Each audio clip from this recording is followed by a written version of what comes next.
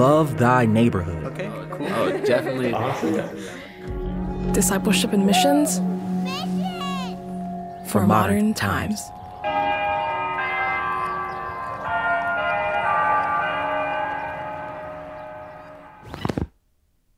You're listening to the Love Thy Neighborhood podcast. I'm Anna Tran. Okay, so it's January 2024. It's that time of the year again. Honestly, there seems to be a lot of those from October through January. Anyways, well, it's that time of the year where a lot of people have been taking time to reflect on the past year and get geared up for what's to come this new year. People are making goals, resolutions, maybe a focus word or phrase. We fall into this annual pattern where we reflect on last year, critique our performance, and then we promise ourselves to do better. And a lot of times, it's a goal related to health and wellness. I'm going to drink more water. I'm going to drink less alcohol. Keep it up, dry January, friends. I'm going to take more walks. I'm going to cut processed sugars. I'm going to be consistent and make it to the gym every week. There was a recent poll from Forbes magazine, and it said that for 2024, some of the most popular goals people said they made were about improved fitness, improved finances, improved mental health, losing weight, and improved diet. So out of those 5, 3 focused on an aspect of physical health. So it's safe to say that from that poll, most people were thinking about their physical bodies and wanted to make some sort of change. I find it just really interesting that a lot of people have this innate sense that it's important to keep their physical bodies healthy, which made me think of this episode that we aired in 2019, where the gospel meets body image. In the episode, we shared stories of men and women trying to make peace with their bodies. The episode faced questions like, do our bodies have anything to do with our spiritual lives? How do we steward our bodies? What does it mean to be fearfully and wonderfully made when there are things about our bodies we physically cannot change? There's no getting around it. We are embodied beings. God cares about our bodies and how we honor Him with our bodies. So, if your New Year's goals and resolutions have anything to do with taking care of your body, I encourage you, before you jump back into those goals, check out this episode. And if your goals are not related to your body, I think there's something in this episode even for you. Okay, here it is, episode 24, where the gospel meets body image. So Dr. Greg Allison was a professor of theology at Western Seminary when one afternoon a student came into his office needing some counsel. And he explained all of the physical problems he was sensing. He was very tired, very weary, couldn't sleep, had digestive problems, just felt really out of sorts. And he said, I want to know what spiritual problem is at the heart of my physical problems. So, trying to dig a little deeper, Dr. Allison starts probing the student and asking more questions. What are you eating? Junk food? Are you exercising? No time for that. Resting at all? I fall asleep in the afternoon. And I said, I think you've got physical problems, right? You're not taking care of your body. Which sounds totally like a logical conclusion, right? Yeah, like it doesn't take a Sherlock Holmes to be like, hey, you might have some unhealthy habits here. Yeah, well, the student was not buying it. He looked at me askance, was very upset. He said, I came to you for something from the Word of God, and you're talking to me about physical things. And he basically walked out. And so we hear this and we might be like, oh, how ridiculous of this young adult to act this way. But the reality is, like, how many of us live our lives this way? You know, we're concerned with what we consider like spiritual matters, and then we reject anything that we would feel is quote unquote earthly. Yeah, well, the other side of that is true too. You know, sometimes we can be so caught up in making sure we're taking the right care of our bodies and that we look a certain way that eating anything not organic becomes a sin. So which one's right? I mean, is it wrong to want a body that's in shape? Is it bad to spend our college days living on ramen noodles and late night runs to Taco Bell? Well, that encounter with the student made Dr. Allison realize that he really didn't have a good answer. That plunged me into a crisis. So for the last 20 years, I've been thinking about human embodiment because I want to have an answer to people who say, what's going on? What does the Bible say about life in the human body?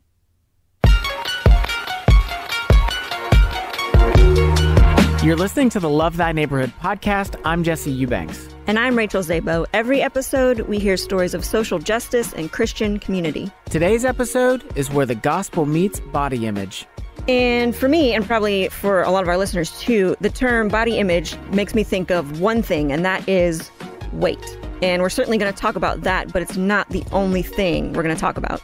We'll be hearing from both women and men as we explore what relationship should a Christian have with their physical body. From things we can change, like our pant size, to things we can't, like birth defects. Does our physical appearance and our physical body even matter that much to God? Welcome to our corner of the urban universe.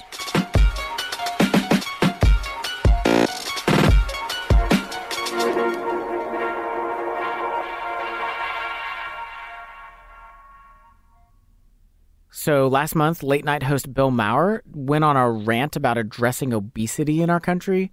Here's some of what he had to say. Being fat isn't a birth defect. Nobody comes out of the womb needing to buy 2 seats on the airplane. We have gone to this weird place where fat is good. Fat shaming doesn't need to end. It needs to make a comeback. Gosh, and apparently he's leading the charge. God, that's so inappropriate. Well, yeah, and as you might expect, his comments sparked some controversy and caused another late-night host, James Corden, to give a response on his own show. Fat shaming never went anywhere. I mean, ask literally any fat person. We are reminded of it all the time. And I've struggled my entire life trying to manage my weight, and I suck at it, right? I've had good days and bad months. I'm so uncomfortable right now. He's trying to be funny, and I'm supposed to laugh, but I'm laughing at his weight struggles, and I feel like there just feels like so much tension right now. Yeah, it's so hard to know how to talk about this. And the problem is that Christians don't know how to talk about it, but our culture talks about it all the time. Our culture talks about body constantly. We asked some of our listeners what topics they wanted us to explore this season, and this topic of body image, it came up multiple times. People want to know, what does God say about how I should view my body? Yeah, and the answer is actually quite a bit. So a quick Google search suggests that there are up to 165 Bible verses that mention the body. So that's more references than the word for hell in the Bible. Yeah, and one of those verses is in Paul's first letter to the Corinthians. In chapter 6, he writes this: "Do you not know that your body is a temple of the Holy Spirit within you, whom you have from God?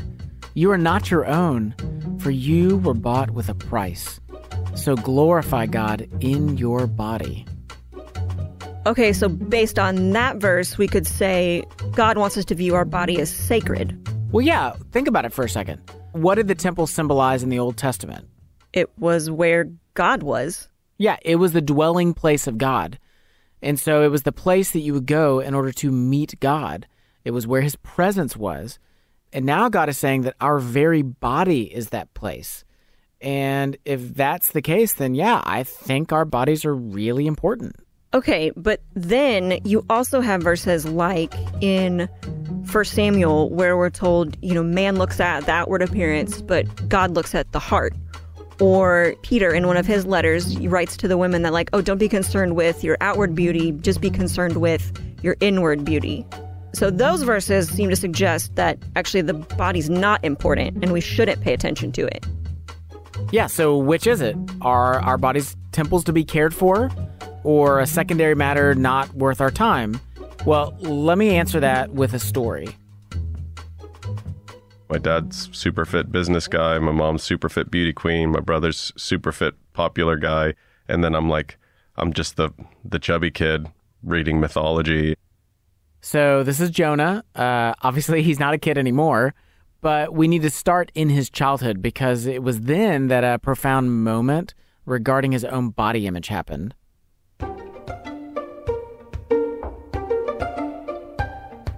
So when Jonah was in the 3rd grade, he moved to a new school, And his first day at this new school went great until it was time to go home. I was standing outside waiting for the bus, and it's my first day, new school. I don't really know the buses and and how does all this work? And this other girl is behind me and shoves me aside and says, "Get out of the way, blimp." And I was like, what does that mean? And I remember going home and being like, she called me a blimp. What? And just being confused. And that's when I learned I was fat. So from that day on, Jonah realized that his biggest problem in life was his body. That became the source of shame and insecurity, and it just affects everything. What clothes can I wear to try to manage that, or sit in a certain way, or how do you stand in a picture? Just all that kind of stuff. And to be fair, his family did try to help. His parents sent him to what he called a fat camp one summer.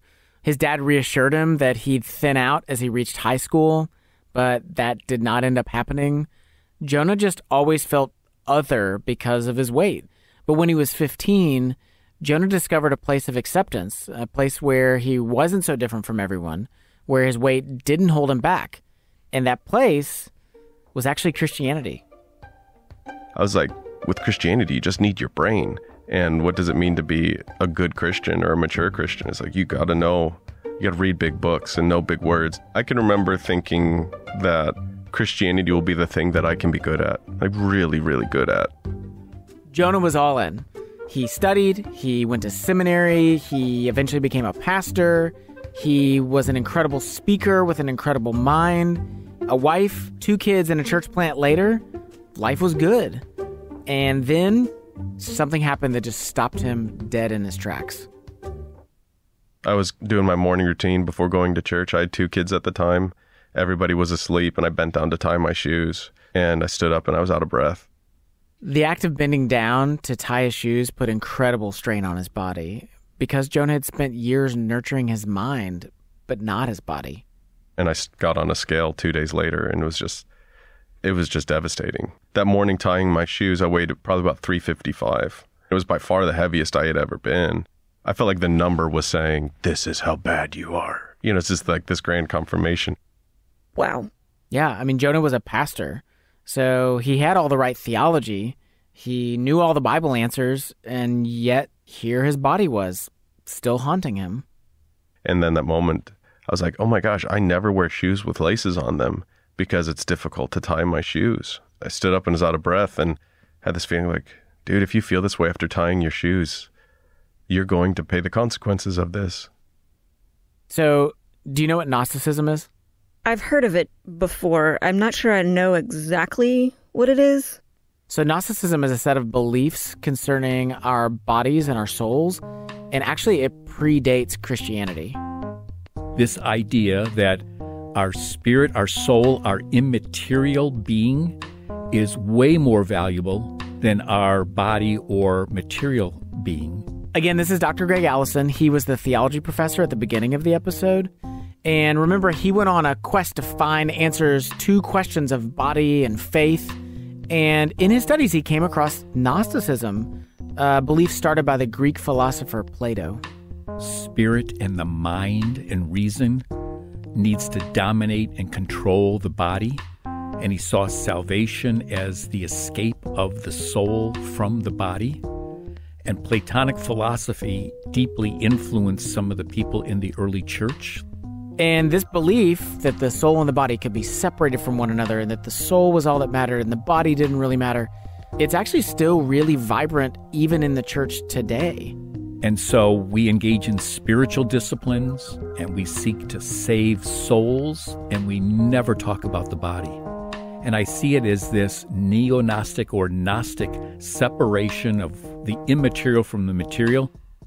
So what you're saying is that the Bible doesn't differentiate between body and spirit, because I'm not sure that's exactly true. There is a distinction, but this idea of trying to live apart from your body, or this idea that only soul matters, only spiritual things matter, and that the body doesn't matter, is what Dr. Allison calls unbiblical. The reality is that the Bible just never tells us, oh, only your soul matters, ignore your body. We are totally interlaced interconnected. We are holistic human beings that God created us. There's another realm, angelic beings, that's immaterial, but God's created human beings to be material. So the proper state of human existence is embodiment. And it was in that moment of trying to tie his shoes that Jonah realized he was trying to live a disembodied life. He was functionally a Christian Gnostic. My faith is mostly cognitive and mental, and I had tried to distance myself from my body. It was just like a light switch flipped, and I was like, I need to attend to my body. Okay, let's pause for a second. So when it comes to this topic, we can basically boil it down to 2 ingredients. The first ingredient is stewardship. It is all about action. It's about how am I caring for the body that I live in. The second ingredient is about acceptance. Can I make peace with the body that I live in for the age and stage of life that I'm in, the realities that I live with? So it's all about stewardship and acceptance. So you take these 2 ingredients and they can be broken down into 4 categories. And right now, at this point in his life, Jonah is actually in the first category, and that is low stewardship, low acceptance. Okay, so both of them are low for Jonah because stewardship, he's not been doing really anything to take care of his body. And his acceptance is low because, as he was talking, you can hear there's guilt and shame in regards to when he thinks about his body and what it looks like. Exactly. Okay, so I want to kind of swing this in the other direction because I think that there are many people, myself included, who actually, it's not that they ignore their body, it's that they think about their body actually way too much. It's definitely a preoccupation. I'm constantly trying not to compare myself to other people. Coming up, dieting, a next-door neighbor, and a talking pig. We'll be right back. You're listening to the Love Thy Neighborhood podcast. I'm Jesse Eubanks. And I'm Rachel Zabo. Today's episode is Where the Gospel Meets Body Image. So we heard from Jonah Sage, who tried living his life ignoring his body. Right, and now I'd like to talk about the other end of the spectrum, obsession. And to do that, let me introduce you to a woman named Leslie. And just like for Jonah, the issue of body image goes all the way back to Leslie's childhood. My parents both were very concerned with exercise. So everything we had in the house was low-fat diet, all that stuff. So Leslie grew up in the 80s. And if you remember, the 80s was the low-fat craze. I recall. That was a pretty typical household for the 80s. It was normal. But then Leslie started talking about some stuff that started to become not quite so normal. We even had a pig in the fridge that would oink at us when we opened it. It was a plastic pig, and it'd go oink, oink, oink. Talk about guilt and shame. Every time you open the fridge, you feel guilty. I was just thinking about, okay, I don't know if you do this, but I do this in the middle of the night. I get hungry, and so I go downstairs, and I, find something to eat. And I'm just thinking, it's 2 a.m., and if I go downstairs and get something to eat, and all of a sudden there's, oink, oink, oink. You're That's just so bad. I mean, think about what that's communicating to the person. By opening this fridge, you're like a pig. Yeah, it's funny. She laughs at it. It's funny, but then you think about it and you're dark funny. That's not funny. No, I know. Yeah. I'm so sorry, Leslie. Well, and here's the thing. So it's widely agreed that at least part of our body image is shaped by our environment. And so from early on, Leslie got the message that thin is good and fat, it must be bad.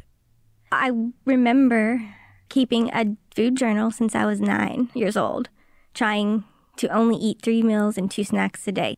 I remember looking at teen magazines and cutting out pictures and placing them in a notebook and writing down, you need to look like her. I've always thought I needed to lose weight even when I didn't. But the thing is, her parents ran a tight ship, and so weight wasn't ever really something that she needed to worry about, really, until she started spending more and more time at her neighbor's house.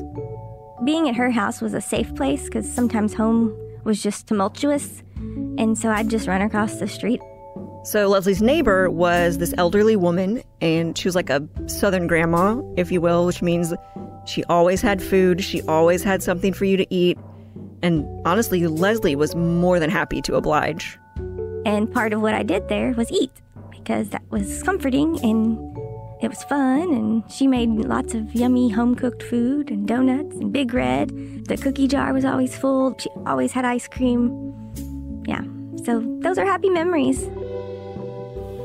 So there was this study done in London that found it takes about 2 months to form a new habit. And so all this time Leslie was spending at her neighbor's house, she was developing new habits. And one of those habits was indulging in sweets and large amounts of food. And, one of the reasons that she would indulge is, as she said, it was comforting. Like the food became synonymous with comfort and safety. So I definitely equal comfort food with comfort. And of course, if you eat a bunch of junk food for long enough, you start gaining weight. And so Leslie found herself caught between these two extremes. So it was like this back and forth of guilt, shame, restrict, binge. And honestly, that's something she still struggles with, like even to this day. I've lost weight here and there. And during those times, I feel on top of the world.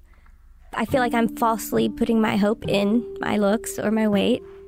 And then as soon as I gain it all back, which I do, then I'm full of guilt and shame again.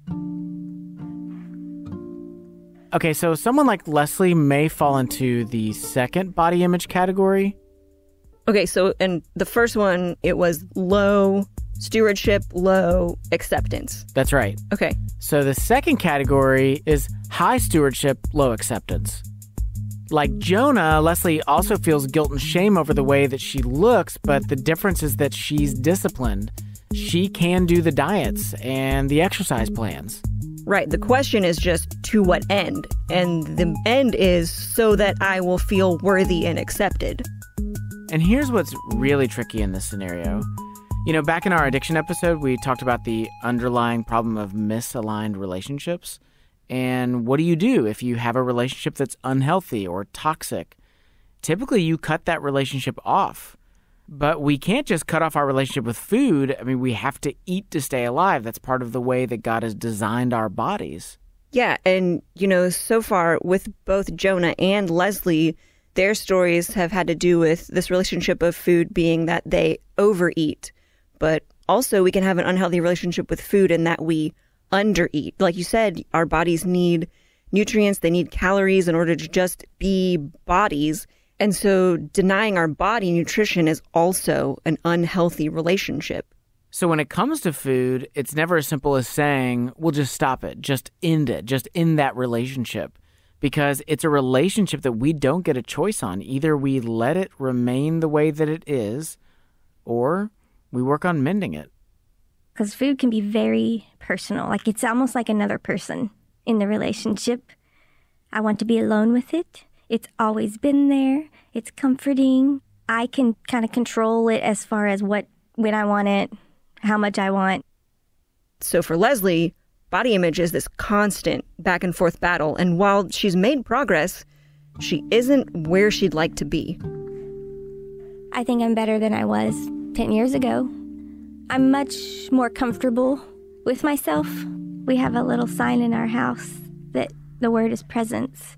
I said that's what I want. I want to not be preoccupied with looking at other people, comparing, counting points or counting calories or exercising or sizes.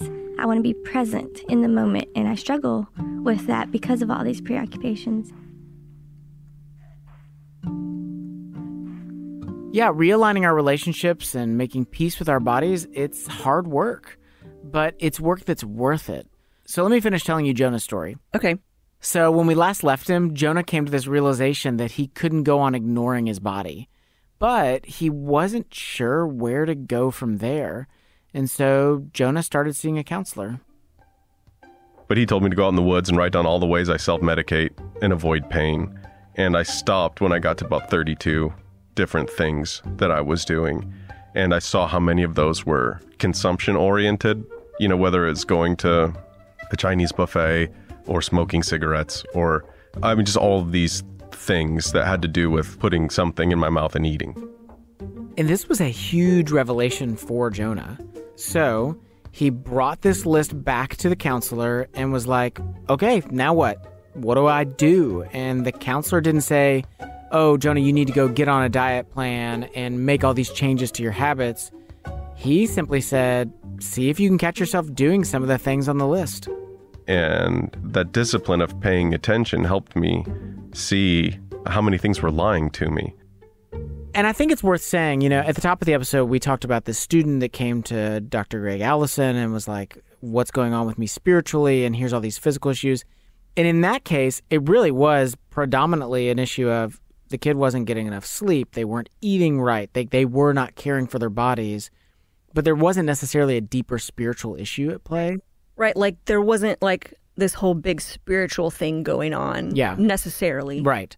In this scenario, Jonah and Leslie both talk about this relationship with food that has this deeper kind of meaning, this bigger relational component to it. And so if we're going to address like that side of the body image, that means we've got to do some internal work.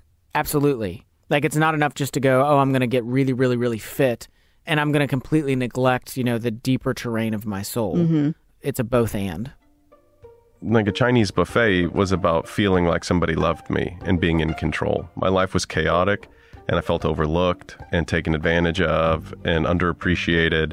So I can go to the Chinese buffet and have a little one-man party and feel like I'm cared for a little bit. And you hear this, and it's easy to think like, so what's the big deal? Like, what's really wrong with that? And that actually brings us to the third category. So category 1 was low stewardship, low acceptance. Category 2 was high stewardship, low acceptance. Category 3 is low stewardship, high acceptance. Take Jonah at this Chinese buffet. So you've got some acceptance going on and an attitude and mentality that says like, oh, I'm worth it. I deserve this. Yeah, treat yourself. Yeah, totally. Like treat yourself. Except it's like in a way that's not healthy and not life-giving. And I think, with this category and talking about high acceptance, here we maybe need to compassionately and considerately kind of tread into the waters of the body positivity movement. What do you mean by that? So, okay, lots of what the body positivity movement has brought is wonderful. Bodies come in all different shapes and sizes and colors and abilities, and we love that. Like, we don't need to look down on ourselves because we don't have X body type. As Christians, we embrace diversity within our bodies, and our level of love for someone should not be determined by someone's physical appearance. Yeah, I agree. Like, I think those are really positive things. So what are the negative things that concern you? So one New York Times contributor wrote this. She said, the problem with today's version of body positivity is that it refuses to acknowledge that no one approach is right for every person. Some people may need to hear, accept the body that you're in. You can love yourself for the way you are. But if I say, accept the body that you're in, when that body has type 2 diabetes and a diet change and exercise could add another decade onto their life, it's not loving for me to just say, oh, just accept the body you're in. Like, no, I need to be encouraging that person. You should make some changes to your body. So this is basically what happened to Jonah. I mean, after Jonah began to do all of this internal work, he began to realize, like, I cannot continue down this course of accepting my body as it is. I need to address what's going on in my body. And so Jonah actually decided to make a drastic change. I lost a ton of weight. I don't know how else to say it. So I lost 170 pounds in about 10 months. I didn't realize that Jonah was actually in the process of losing weight. It was like a window of time where I hadn't seen him for a while. Yeah, because Jonah's a friend of ours. Yeah, he's a friend of ours. And I had this mental picture of him, and then he walked in, to our offices, and I couldn't reconcile my mental picture of him with the physical person in front of me. It's like this thing where you're like, I feel like I know this person, but I can't quite place them. I mean, as he said, like, he lost a human being off of his body. I mean, it was not a small amount. He lost a dramatic amount of weight.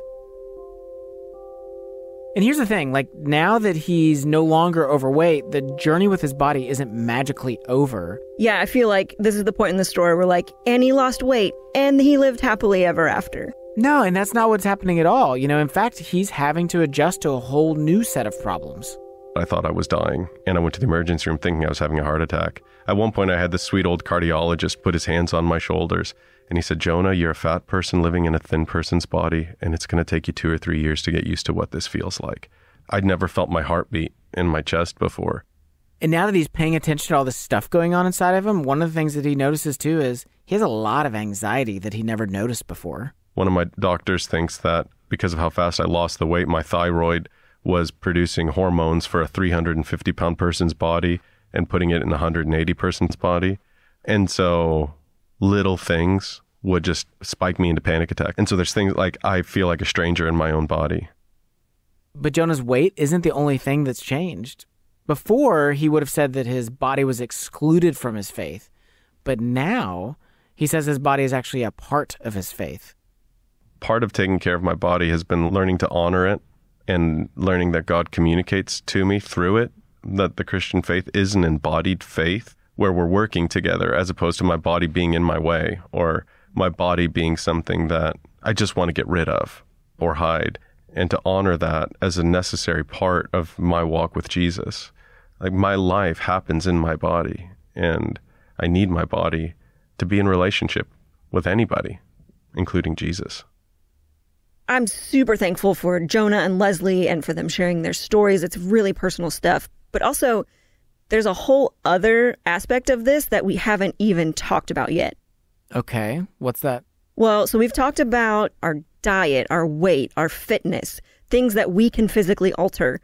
But I want to talk to someone about what does it mean to think about body image when there's things about your body that you physically cannot change. But it's really hard to be fearfully and wonderfully made when your face is crooked. Stay with us. Welcome back to the Love Thy Neighborhood podcast. I'm Jesse Eubanks. And I'm Rachel Zabo. Today, where the gospel meets body image. So we've talked about the importance of our bodies, how our physical bodies are actually part of our faith. But what do you do when something about your body just can't be changed? Like a congenital disorder? Yeah, like different medical conditions or gene mutations. Like, how should we view our bodies then? And so to answer that, I talked with a young lady named Liz. So essentially, I was born with only one ear. The left side of my face is smaller than my right side considerably, and only half of a jaw. So when Liz was born, she had a gene mutation that caused her face to be disproportionate and only have one ear. And that's a reality that actually was not received very well by her family. So for my father, he would always find a way to cover it up. I was never allowed to wear my hair up. Or he made sure to get me sunglasses so that no one would know that I didn't have an ear. And it was just something for him that he hid away.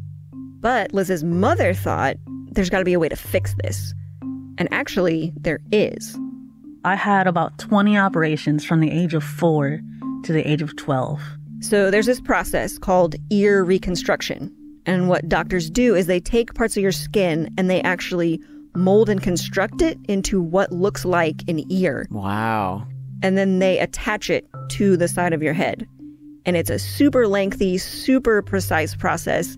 And if at any point something goes wrong, you have to start all over from the beginning. I had reached stage 2, and they had reconstructed a good portion of it. And my ear just fell off into my hands. And I couldn't feel anything by that point. And so the reason she couldn't feel anything by that point was because this was the 4th attempt at this surgery. And so what was left from all those failed attempts wasn't just that she still didn't have an ear, but now she also had a sea of scar tissue on the left side of her face. And so even if Liz wanted to try the operation again, it would never work. So this is going to be Liz's body for the remainder of her life, and there's no way for her to change that. And of course, I've heard, Psalm 139, fearfully and wonderfully made. My perception is oh, fearfully and wonderfully made. It's almost perfection, right? That's what that means. It's oh no, nothing's wrong. Liz is talking about the fact that she can't change this element of her body, and she's talking about it from the perspective of what, would genetically be known as a deformity. But there's also realities of things that we can't change, and it's not deformity. It just, we can't change it. Like ethnicity. Like I can't change my skin color. I traveled to Africa many years ago, and I was like a rock star. Everywhere I went, people were fascinated by me because so many people in these villages where I was had never seen somebody that looked like me. And it was honestly not a great experience. It was very uncomfortable. Well, what if I was a missionary there and I was like, oh, I would give anything just to change my skin color, but I can't. Yeah, and so, you know, for Liz, she's gone to lots of counseling sessions and spent lots of time in prayer, and the conclusion she's come to is this. She's just going to trust with childlike faith what God says in his word, that she is fearfully and wonderfully made. It still took a little while after that for me to realize, like, okay, wait, I don't really know what fearfully and wonderfully made is. Like, I think we all have our own definition of what fearfully and wonderfully made is. Like, how do I know that this isn't fearfully and wonderfully made? There's a reality that on this side of heaven, our bodies just are not perfect. But part of our hope in Jesus is that we will receive resurrected, glorified bodies. But when you read about the resurrected Jesus, he doesn't have what we might consider a, quote, perfect body. I mean, he retains his scars. He tells Thomas, put your hand in my side. The wounds are still visible. They tell the story. It gets into this idea of like, how much will we change in the future? And, you know, how much are our bodies going to be different when we receive these glorified bodies? And how much are our bodies very much going to be the bodies that we are in, but somehow they are made full? It's like this mystery that I can't get my brain around. The only thing I can say is that whatever's going to happen is going to be good. Yeah, it's going to be better than the best we can think, right? That's what God says, right? It's like, you can't even imagine what I have planned for you. So it took a couple of years of like wrestling with it and like kind of being okay with it and reminding myself that, you know what, God loves me. God loves me. Like, and there are no parameters for that.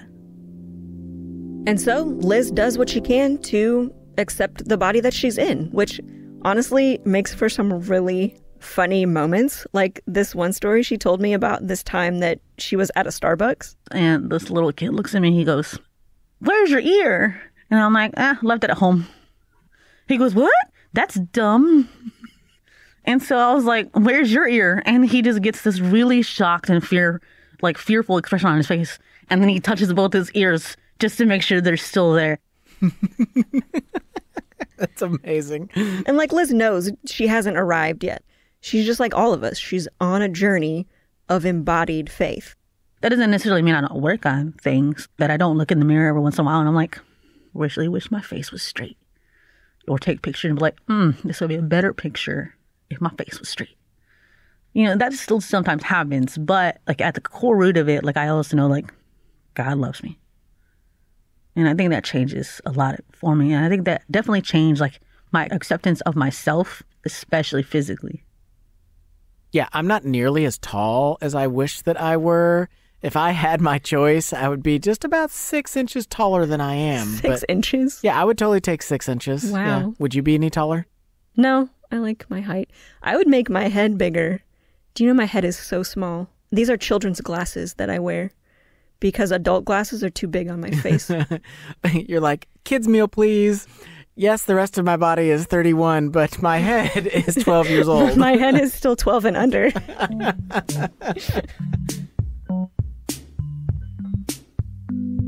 You know, ever since that student walked into his office that afternoon, Dr. Greg Allison has scoured the Bible for truths about the human body. And he's actually in the process of writing a book about what he's found. But even for him, this hasn't been a purely academic exercise, because even he finds himself on this journey. Right, I'm 65 years old. The culture I live in is youth-oriented. I can be very discouraged about myself. I can hate the way I'm looking and aging and all that. Or I can say, hey, this is the way my body wants to be. I take care. I swim. I eat pretty healthily. I love ice cream. I'm going to live to the fullest my 65-year-old existence. So Dr. Allison is leading us into the fourth category. And that fourth category is high stewardship. and high acceptance. This is the biblical view, growing in our stewardship of our bodies and growing in a proper view of our bodies. So not hating them and not making them an idol. The other thing, too, is we're not trying to put any unnecessary burdens on ourselves. Like, this is gonna look different for each of us. Yeah, and I would add to that, if all you've heard in these stories is a message of guilt and shame, that is not the full gospel. Our hope isn't in getting our relationship with our body right, in checking off all the boxes and doing all the right things, because that has been done for us. Yeah, and that's actually a truth that gives Leslie a lot of hope. Christ took my binging. Christ has taken on my issues with food, my gluttony, my vanity, over-exercising. He wore that so that I could wear his, clothing. In Paul's letter to the Corinthians, right before he tells them that their bodies are temples, he says this: our bodies were made for the Lord, and the Lord cares about our bodies. A truth Jonah has come to appreciate. So seeing all these ways in the scriptures where God is caring for people's physical bodies. The first thing the resurrected Jesus does with Peter, hey, can we have some fish for breakfast? Again, he makes him breakfast, tends to his physical body. And I never did that. Part of the problem is we have a hard time identifying, is this healthy or unhealthy? We confuse ourselves, and there's a way of living that seems right to a man, and in the end it leads to death. It seems right. It looks good. But it's not just the losing weight. It's learning to see the significance of our bodies. It's very, very obvious that God cares about bodies, because if he didn't, why would Jesus have become incarnate? The biggest example we see in human history of God caring about our bodies is the fact that God came in the flesh, in person. And it wasn't just exclusively so he could die on the cross for us, but it was so that he could come and he could touch us and walk with us and live embodied just like we are. And so we have to get to a place where we, as God's people, can make peace with the bodies that we live in. Our bodies will not last forever, but he promises us that he'll give us new ones. But that also at the same time doesn't mean that we can just neglect the ones that we have. It doesn't mean that we should live as despairing people, but it also means that we shouldn't put all of our hope in our body. So the question still comes down to, how can I steward my body to the best of my ability given my specific details in life? And how can I accept what God in his goodness has given me, believing that he will not withhold anything from me because he's a loving Father?